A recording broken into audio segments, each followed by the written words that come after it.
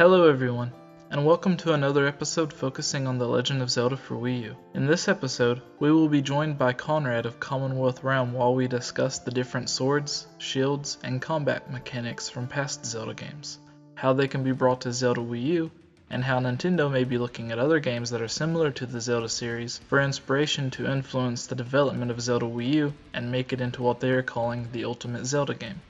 Everyone knows the Zelda series relies heavily on sword combat, and in each game we're given several different equipable swords. Some come with their own unique attributes, such as dealing more damage, having a longer reach, shooting energy beams, and much more. Everyone is familiar with more popular swords such as the Master Sword, the Double Helix Sword, and the Razor Sword, but you may be surprised to learn that the Zelda series features over 30 different swords, all with their own unique properties, uses, and stories. Many of the games within the franchise have featured several different upchainable swords, with some of them even having several upgrades. Most prominently, the different stages of the Master Sword within Skyward Sword, upgrading the Master Sword to the Golden Sword within A Link to the Past, and Majora's Mask allows to upgrade the original Kokiri Sword, found within Ocarina of Time, into the Razor Sword, and once again into the Gilded Sword. Some games within the series give us secondary swords as well. Some replaced our primary B slot used for our main sword, and some took the place of a secondary slot, such as the Great Fairy Sword being equipped alongside the main sword in Majora's Mask by taking up a C item slot. Usually these alternative swords require a trading sequence of sorts.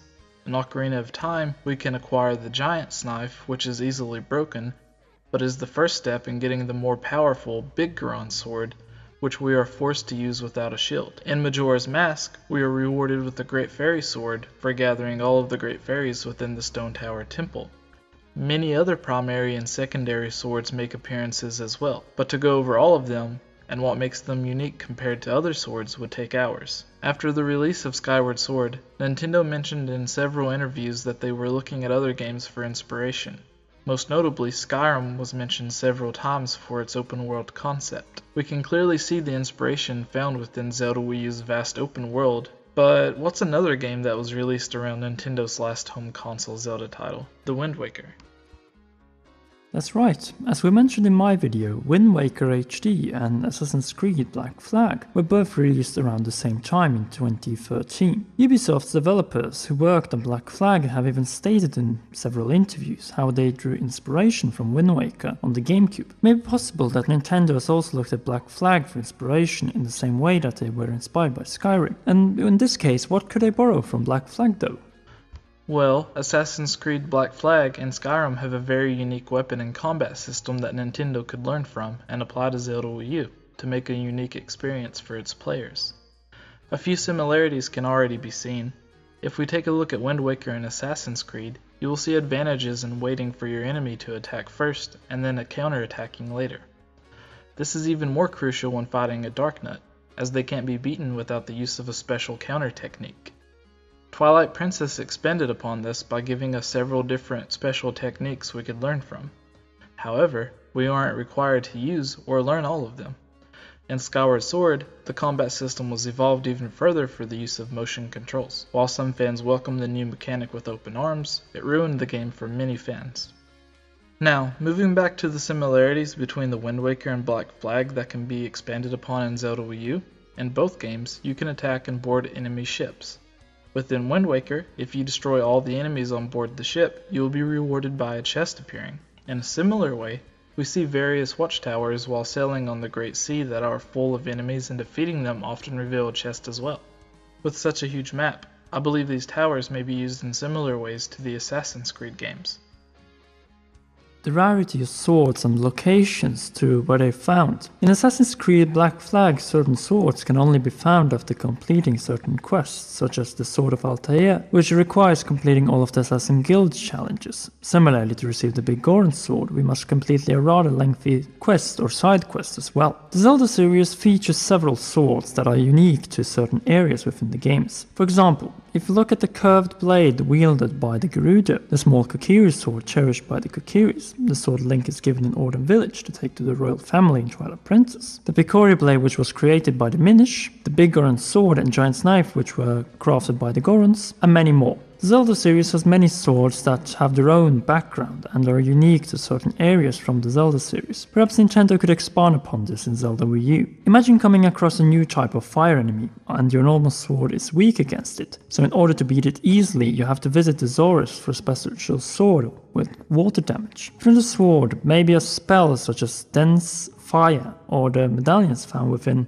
A Link to the Past that we can use to enchant our sword within the game to fend off certain enemies. This could work for other enemies as well. Getting sword or items to enchant a sword with light, fire, ice or other magical properties. We saw something similar to this within Phantom Hourglass. In this game we were given special magic by the Great Fairies to give our sword different properties. In fact, in almost every Zelda game we are given the opportunity to upgrade Link's swords, especially in the more recent games where it has been a more integral part of the story. One last thing I would like to touch upon before moving on to shields. The Zelda series has featured the ability to use an enemy's weapon against them. This was first introduced in The Wind Waker and was made a priority to defeat a certain boss in Skyward Sword. This is also how we received the ball and chain in Twilight Princess. Nintendo should expand upon this in Zelda for Wii U and allow us to keep even more weapons from enemies within the game and not limit us to just swords, but maybe other items as well.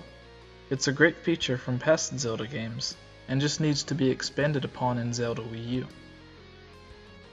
On top of all the different types of swords we may be able to acquire in Link's new adventure, and the attributes that we may be able to add to the swords, this leaves an endless amounts of possibilities for sword compact gameplay. I touched on this earlier with the counterattack function shared between the games, but in Twilight Princess we were given much more. We were given several different techniques that were all just optional and could have been simply overlooked by many players. In Wind Waker and Skyward Sword we see NPCs dedicated to only training Link in combat. Wouldn't it be interesting if Nintendo brought this mechanic back for Zelda Wii U and expanded upon it even more? Conrad, we've been going on and on about swords and the new ways they could be implemented in Zelda Wii U, but what about shields? Well, even more so than swords, the shields have become more advanced and expanded upon within the Zelda series. If we look at Ocarina of Time, we were given the Deku Shield, which could catch fire and be equipped with the Kokiri Sword. The Hylian Shield, which couldn't be held by Child Link and only by Adult Link. Then we have the Mirror Shield, which reflects light and certain types of magic, but can only be held by Adult Link. If we skip to Skyward Sword, we can see this heavily expanded upon, where they were given different strengths and weaknesses. Some were sturdier and could take more damage than others, but you may end up taking unintentional damage if you used it on the wrong type of enemy. This gave even more of an importance to the Hylian Shield, which is given to you in the later part and story of the game, and you have to obtain it yourself. A major feature that should make a return from past games in Zelda Wii U are crafting mechanics. In Skyward Sword specifically, we were given the 3 different shields to upgrade using various materials from different locations, and each shield had its own unique property. In Nintendo's last original Zelda title, A Link Between Worlds, items such as Master Sword were required for upgrading the sword. This will be an excellent addition to Zelda Wii U. If this upgrading mechanic is expanded upon, and we are required to find very specific materials to upgrade our weapons and shields, then it will truly make for a more extensive and ultimate crafting experience in what has been promised to be the ultimate Zelda game. If we look at the shield Link has in the footage we've seen, it resembles the shields from Skyward Sword very closely. Could this mean the RPG and upgradable elements of Skyward Sword are going to make a return? If Nintendo wants to live up to their quote of making this Zelda game the ultimate Zelda game, then they have no choice but to expand upon the system used in Skyward Sword. They will have to find a great middle ground though. They shouldn't make it mandatory to level the shields and swords all the way up, but make it rewarding. If players feel forced to grind through Hyrule Field for certain upgrade materials, they will get bored, and the game will feel repetitive for them, so they need to implement it in a way to make all players happy.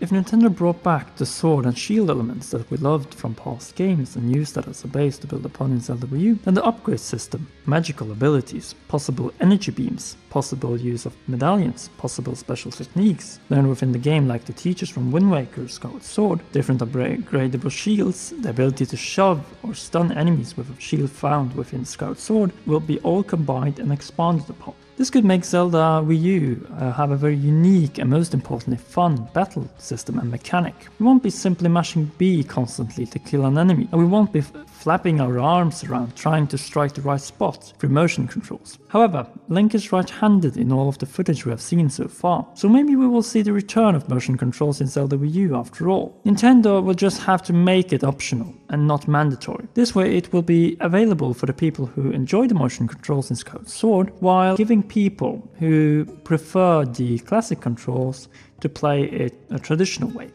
We just have to remember that Nintendo is delaying the game to add in different and new ideas to make it the ultimate Zelda game. I believe to make this ultimate Zelda game happen, they must bring back and feature all of the past gameplay mechanics that made sword combat so fun and improve upon it in Zelda Wii U. And Conrad, thank you so much for joining me on this episode and allowing me to be a part of your episode of Zelda Unknown, Deadly Waters, that focuses on the possible sea exploration in many different water locations we see on the official Zelda Wii U map. It was a pleasure to be here, Jess. And don't forget to like, share, comment under this video. And if you really enjoyed this video, then I highly recommend you subscribe to Game Over Jess for more Zelda Wii U news and theory videos. And as always, thank you all so much for watching. Please subscribe to my channel and Commonwealth Realms channel for more Zelda content.